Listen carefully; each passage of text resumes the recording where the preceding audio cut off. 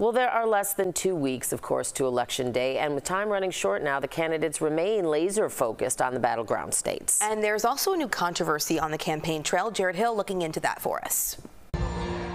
Former President Donald Trump was back in the Tar Heel State Tuesday for the second day in a row, slamming Vice President Kamala Harris. She's totally unfit for office. And the retired generals who served in his administration. What a stupid group of people they were. An article published by The Atlantic yesterday claimed that during a private conversation while in office, Trump said, quote, "I need the kind of generals Hitler had, people who were totally loyal to him," which the Trump campaign has denied. As a 24-year veteran of our military, that makes me sick as hell.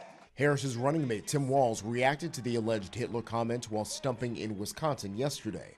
Earlier, former President Barack Obama joined him on the trail before Obama rallied solo in Detroit, introduced by rapper Eminem. We have a chance to choose a new generation of leadership in this country.